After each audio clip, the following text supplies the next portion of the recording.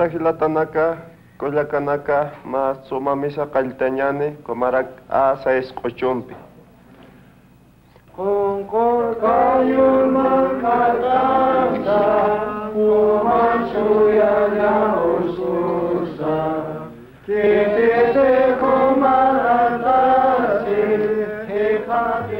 It hardly seems possible that so much could have happened in the few years since I came to Bolivia. So many things. Problems, changes, rewards, things learned sometimes the hard way.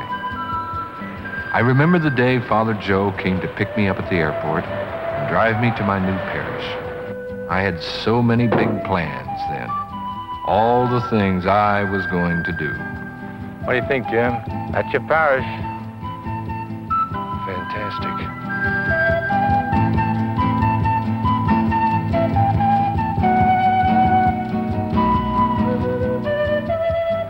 So, any final words of advice? I'd say just listen. How's that? Gee, I tell you, Jim. Our first superior, Father Sebastian, he says, Joe, for your first year, just keep your eyes and your ears open and your mouth shut. Fair enough.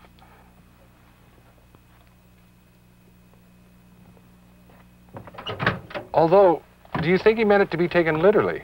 I mean, the basic reason we're here is to share what we have with these people, both from the gospel and our know-how. And from the condition of this road and what you've told me about the people, I'd say they could use a bit of both, wouldn't you say?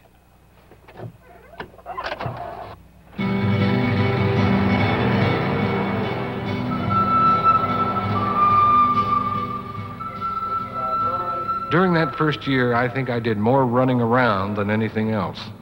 In fact, I almost ran myself into the ground. I was so determined to get things done, to organize the people.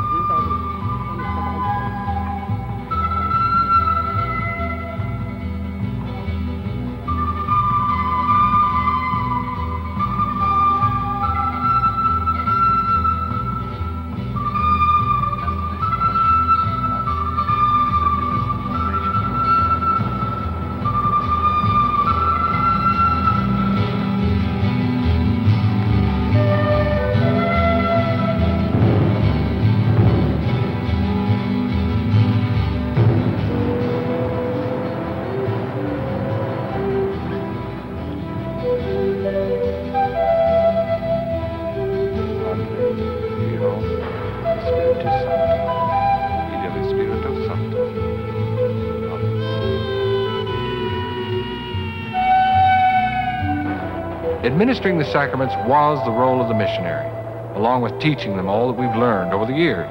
It worked in my parish in the States, so why shouldn't it work here? Vente, siéntete, no moleste.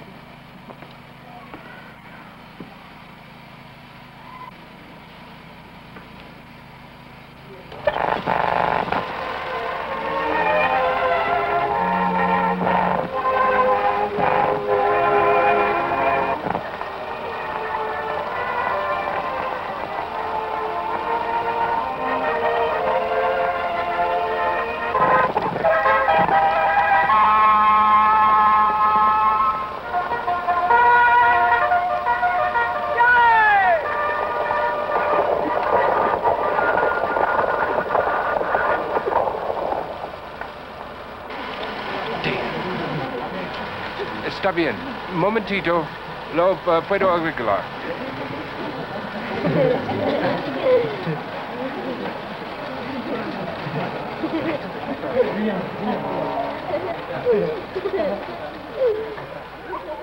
It was hard to accept that things weren't working. Hard when I couldn't see any results for all my work. So it wasn't long before it occurred to me, is all this really changing anyone? Or are people just doing certain things because I asked them to, without any real commitment?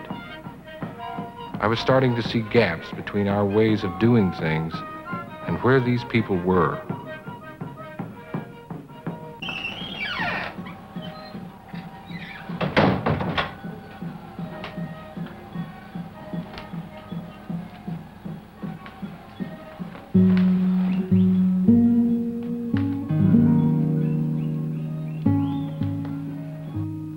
Entonces, Jesús entró en un barco. It wasn't long after that I said a mass that I'll never forget. At the time, I never dreamed of what it would eventually lead to. It was a mass for an older man in the congregation who had died some time before, murdered at that, in some kind of family brawl.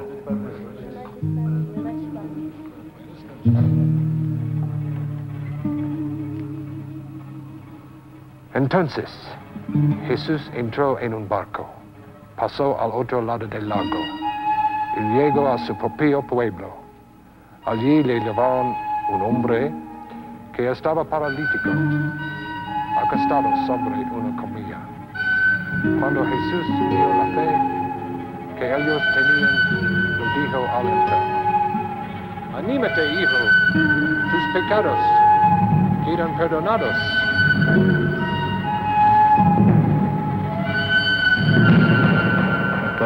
Mi padre.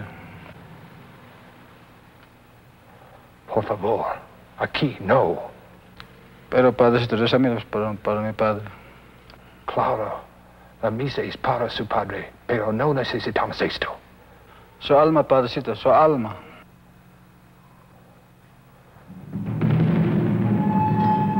I couldn't believe it. An old skull. You bend over backwards to understand, implement new ideas, and these pagan customs still persist. Maybe to you they're pagan, but not to them. What do you mean? It was pagan. Just like some of the goings-on at these so-called fiestas they have. But I still think you're trying to make them into Americans. I mean, North Americans. If they act like us, progress. If they don't, then we've got problems. But look at the growing role of the catechists, and the radio station, and the co-ops. Not to mention the road that we're building. It's opening up areas that have been totally cut off, and in the process, giving a learning experience to the people. Well, I buy that. The trouble with it is that it's mostly our ideas and mostly run by us. Well, what's your solution then? You've been working here as a sister for longer than I've been here.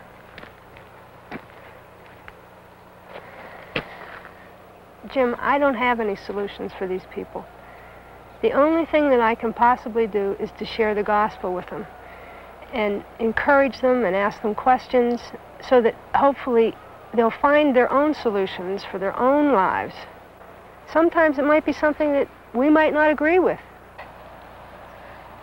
You really think it's that simple? Well, for me it is now. When I came down 10 years ago, I was going to give them all my accumulated wisdom. But instead, you know, they filled me so much and given me so much more than I could possibly have given them.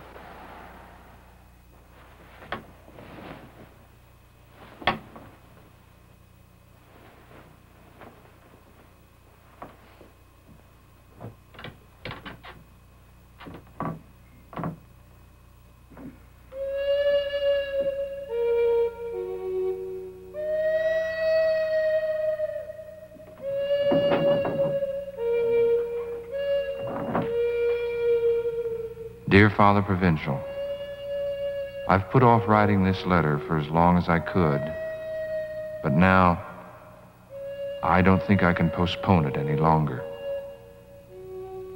You know from my previous letters that I've had difficulties working here. Lately, I'm even questioning some of my original intentions in coming here. So I'm asking your permission to return to the States for a while to think things over.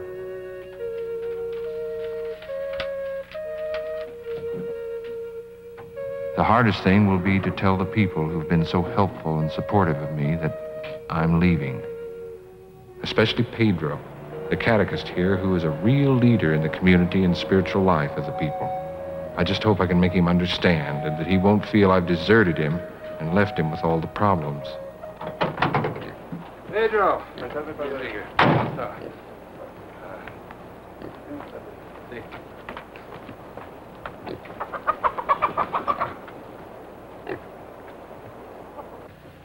Es con mucho dolor que me voy. Pienso que, pues que tú tendrás que hacer la lucha y hacer todo lo que se necesita. Sí, padre. No quiero que se vayan, padre. Yo haré como lo que puedo. Contigo podemos andar bien, padre. Disculpe, padre. ¿No me puede acompañar mi padre? ¿Dónde? ¿Para qué? Es que mi cuñada está muriendo. Antes que muera, ¿no me puede visitar mi padre? Ya, vamos.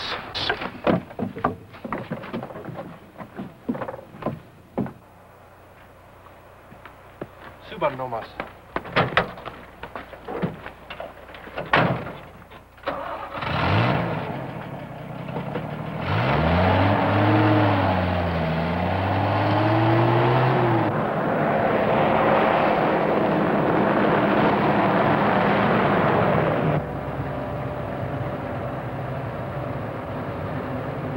¿No le podemos llevar los padres? Tenemos prisa, no hay tiempo. Pero padre, son nuestros amigos, pues.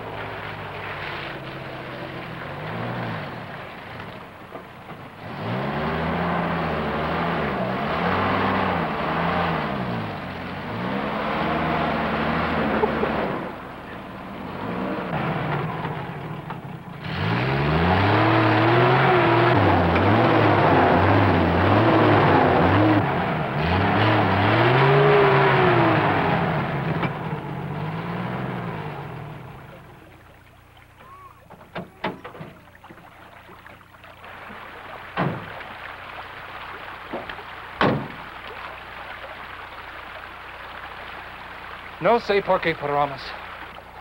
Estos vehículos no son para tanta gente. Ahora, ¿cómo vamos a llegar? Está en esa lomita nomás es.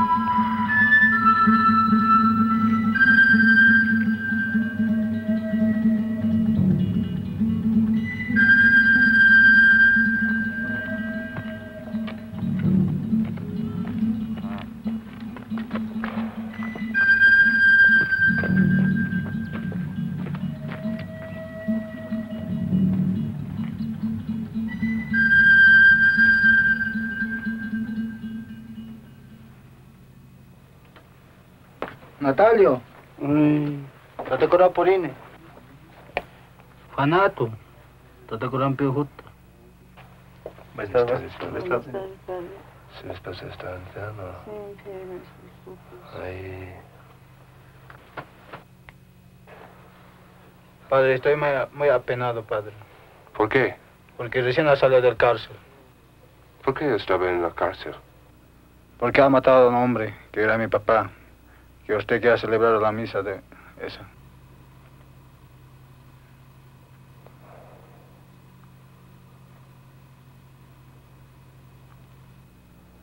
Yo le he perdonado, padre. Usted también tiene que perdonarle, padre.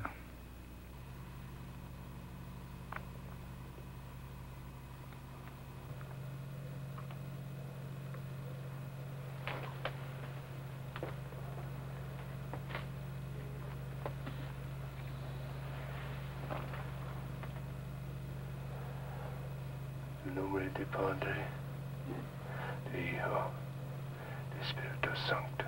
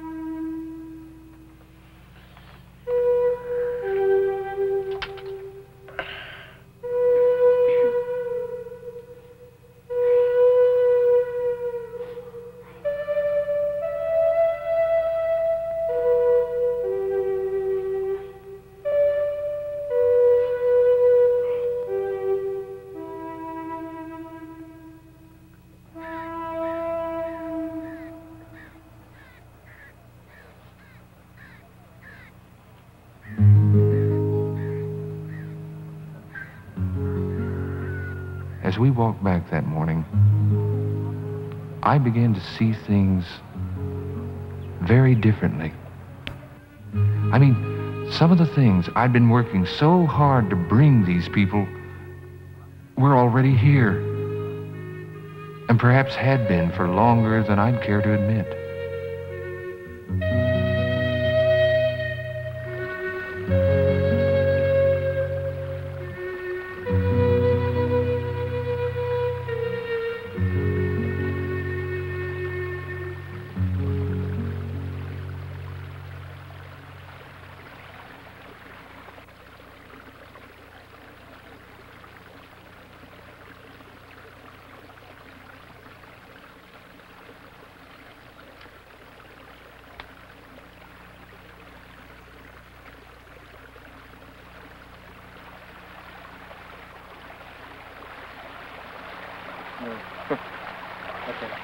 Pues, vámonos.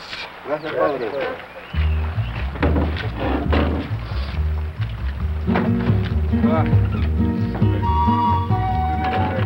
It was then that it came back to me. Something an old Bolivian had said not long after I came down here.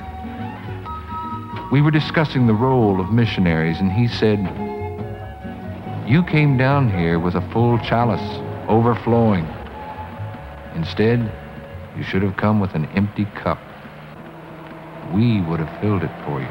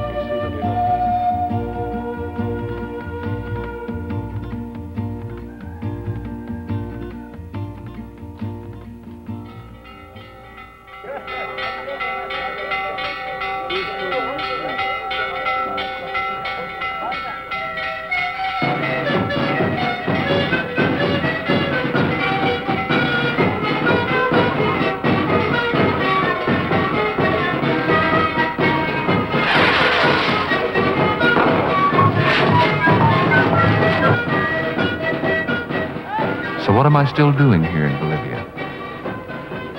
I guess it has something to do with what Sister Claire said that day about simply presenting the gospel, then asking questions to help people find their own solutions. Something to do with the need to connect the Latin American church to the worldwide church. And it's funny. What I'm doing and the way the Indians here taught us to do it is now official church policy.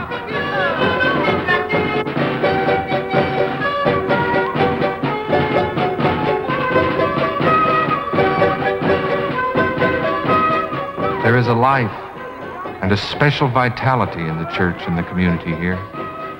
You get the feeling the church is moving, perhaps more than in the States.